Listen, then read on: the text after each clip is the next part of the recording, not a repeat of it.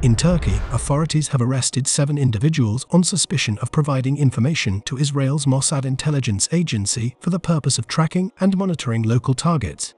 The arrests were carried out in a collaborative effort between the police and Turkey's national intelligence, with raids conducted in Istanbul and the province of Izmir, according to a report by the state news agency Anadolu on Friday. The suspects are accused of attempting to surveil and photograph designated targets, affix tracking devices to them, and gather other pertinent information on behalf of Mossad, as disclosed by unnamed security sources quoted by state broadcaster TRT. Turkish media reported that Mossad was allegedly employing private investigators to monitor its targets, with claims of recruiting Palestinian and Syrian nationals in Turkey as part of an operation targeting foreigners residing in the country, differing from its Western allies in not classifying Hamas as a terrorist organization. Turkey remains critical of Israel's actions, with President Erdogan condemning Israel for its actions in Gaza and consistently rebuking Western nations for their support of Tel Aviv's initiatives.